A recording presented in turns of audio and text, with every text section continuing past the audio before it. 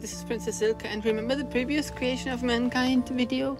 We talked about the Arslickers, and the question is, why would anybody wish to Arslick another person, especially the nicest and kindest and most generous person on earth?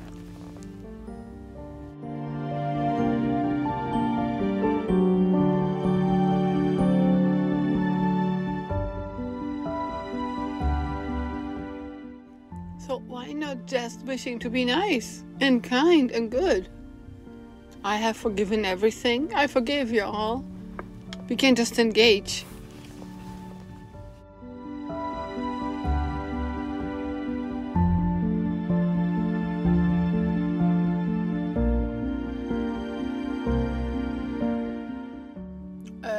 As the definition says, in order to lick anybody else's butt, you actually must downsize yourself. Downsize yourself to reach out. And what is it what the Arslicker wishes to actually downsize rather than standing straight up, heart out, arms wide open, and being forward and kind?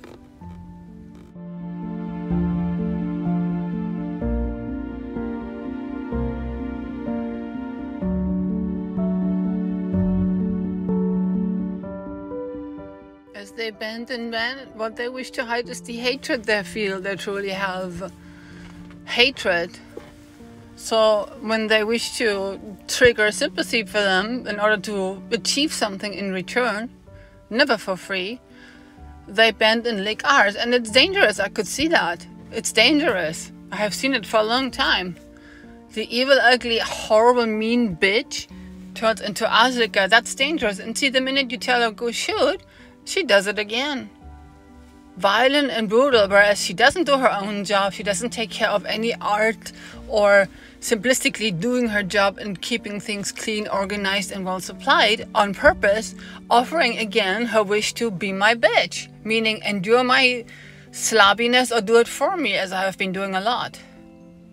Hatred, and now overtly diminishing by creating some sort of rule, arbitrary, which means also unjust.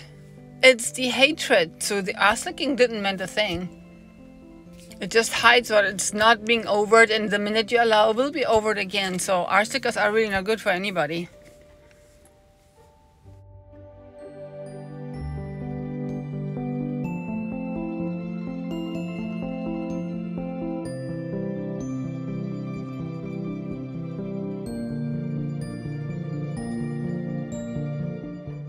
Since those have no means to create anything positive, to establish meaningful relationships, or be human, after all, a humanized person.